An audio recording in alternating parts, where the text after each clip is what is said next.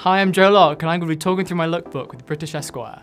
Yeah, I mean, this costume is, Daniel, our costume designer, is such a genius, and there's so much detail, like on all the little parts of the jumper, and when the jacket's off, there's even more stuff. And I always say the teen's costume holds all of like the secrets of teen in the show, if you look close enough. And always, in every costume I wear in the show, I have my spell book on my thigh, which was actually really annoying because it was leather, so it would sometimes rub.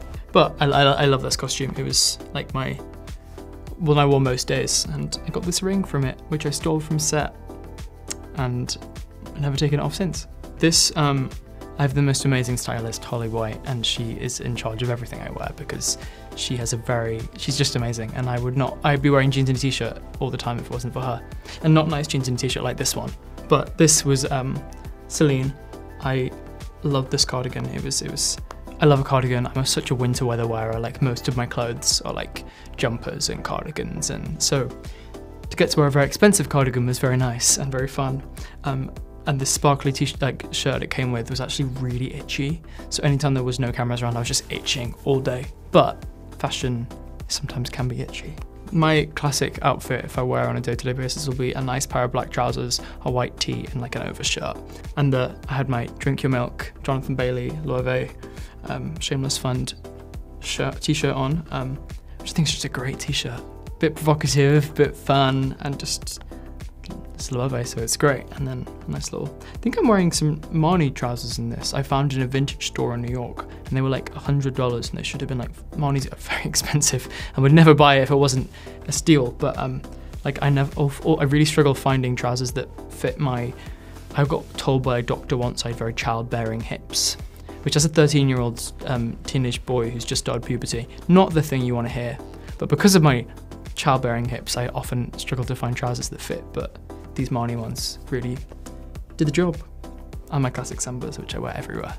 Yeah, I mean, season 1, Joe was very interlinked to Charlie's fashion sense. He wore a lot of the same stuff. I think I've diverged a bit now as I've grown up, and maybe Charlie hasn't, but I still love a cardigan, but I'm not sure I necessarily would pick this cardigan for myself, but it works for Charlie. I think also with this, they were trying to emulate a look from the comic. Not really an outfit I'd pick for myself. I wouldn't ever personally wear a blue t-shirt and neon orange shorts, but Charlie would. This was actually our first event we ever went to as a cast, and one of my first times working with Holly, who is now, you know, I go in her studio almost every week at this point to find more looks. And what's really great about working with the same stylist is that, you know, she gets to know my tastes, and I get to we work really collaboratively, which is amazing. And she's so good at her job, and all of her team are so good at all of their jobs. But this was I forgot what brand it was, but it was just a velvet blue suit. And I think I had a little sparkly bow tie on to sort of put a bit of me in there. But I love this outfit, and yeah, it was fun. That was our first industry event at all. Which was great fun and very daunting. Whereas now it's like almost old hat in a way, but that was a very fun night. I love wearing a suit. I don't often wear suits as much. I think people didn't really expect suits from me as much anymore, but for the premiere next week in LA, I'm wearing like a nice pinstripe suit, which I'm excited for. Which will be boiling because it's LA, but I'm excited to wear it. This was, I think, again, this was like the second event I ever went to. Wearing SS Daily. It was a really cool, and I think I was scared before I went that I was going to be wearing like something too fashion. Then I walked in and was like, oh no, everyone else is wearing cool things too. So it was fun. It was freezing because it was just basically just a sheer shirt. But I loved it. I loved the way that the fabric was in I don't know, these bits coming off it. It was fun. Yeah, I love in this suit the holes in all of the what do you call it? The bit where the fabric joins. What do you call it? I don't even know. The sides of it. The seams, that's the word. They're the holes all over the seams. And it came with these really cool earrings that I wore. They were not real, I don't have my ears pierced, but they were clip-ons. And I loved it. I just loved the way that I often don't feel very self-confident in stuff, but this suit really made me feel, I felt for it like, I don't look that bad. Which is a nice feeling when you're wearing a piece of clothing. But yeah, I love McQueen stuff. McQueen is, you know, such a legacy brand, and have such a really distinct, you always look at McQueen clothing and you know it's McQueen, but there's very different as well. McQueen is cool, and it's also again, quite Agatha, you know, dark. For our wrap gifts for when we finished shooting, I bought all the, Jack and Mary and Catherine and people, Alexander McQueen ring of like a skull with flowers around it, which was very Agatha. Fashion Week is terrifying, but in a really good way, you know. I still feel quite like a bit of an outsider to fashion. I love being able to be in that world in a way, but you know, it's very daunting to be sat at a fashion show.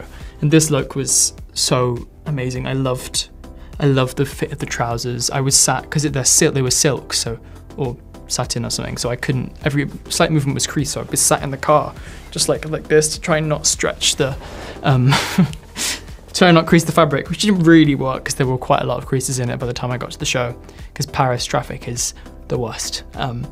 But you know, this was just after Heartstopper came out, and so it was in that few months of whirlwind where everything was happening, and so yeah, it was great fun, and Dior have been so great to me as a brand. They've really supported me since Heartstopper, which is really, really nice. Ami is a brand that I have loved since before I was able to work with them in any capacity, and they've always been the most supportive brand to me. And so to get to go to their show, I think I've been to three of their shows in a row now, which is really fun. It's really great, you know, Alexander makes such incredible tailoring and clothing, and I love the way that his clothes fit people, and they really like accentuate people's like body, and this was like no exception to that. I purple for Agatha, you know, at that point I didn't have any idea. Maybe I did. No, I didn't. At that point I didn't know.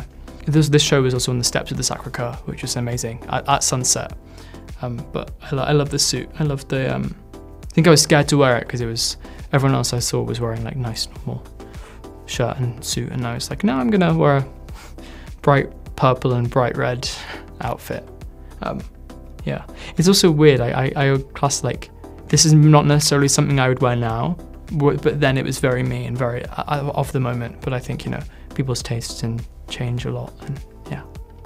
This was also in that period of just after Heartstopper came out where everything was happening. I was still doing my A-levels, so I was flying to school and flying to the BAFTAs, then flying back to school and going to school, doing my exams, and then doing that. I think I flew on EasyJet like 13 times in 1 month.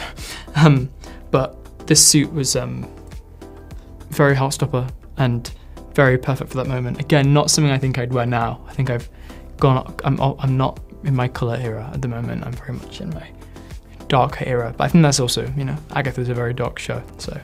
And also, if you zoom in real closely, I trapped my thumb in a car door the day before, and I had to go to A&E and get it glued back together, and then the next day was the BAFTAs. So we thought about it. Now it's all I can see in this photo is the bright red thumb. It took then 6 months to heal because it grew out. But the nice pink suit was really nice. This Wimbledon is the funnest day. I got invited this year by Ralph Lauren, but I couldn't go for, I think we were doing some press things, but I'm saying now, please Ralph, please invite me next year, because it's so much fun, because you get to get drunk and watch tennis and wear nice clothes. And this was no exception. I got to wear a very nice double-breasted jacket, which they very kindly let me keep, very nicely tailored to me, so anytime I need to wear a suit jacket now, I just get that out of the cupboard. And there's very cool orange trousers, which, you know, I think Ralph really does really well. The classic fits in like a more contemporary like pinch on them. I think I was to the show at Fashion Week the other day, and it's very cool. I love the cuts of the classic like menswear. In like a very cool way. I think it's really, really great, and this was just like that, which is fun. I had an argument with someone about this week, and they're like, you want to do both buttons? I was like, no, you don't. You do the top one, you don't do the bottom one. For one, because I was right. I loved this green, very, you know, the leather collar as well. I think it was really like, you know, it pokes out and was really fun, and Fendi's clothes seem to just really fit me really well. Sample sizes often don't really fit me, but Fendi's sample sizes do, which is really nice. I love a really like, some quite simple but very like well executed tailoring, and I think that's what Fendi does really well. And I love being able to wear really expensive clothes that I'll never be able to buy, and this was no exception to that.